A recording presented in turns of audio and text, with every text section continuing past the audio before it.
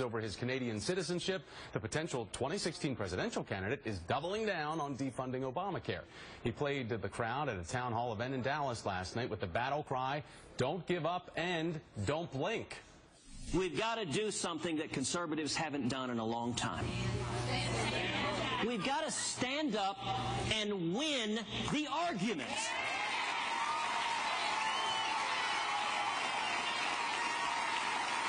If you have an impasse you want to know, one side or the other has to blink. How do we win this fight? Don't blink.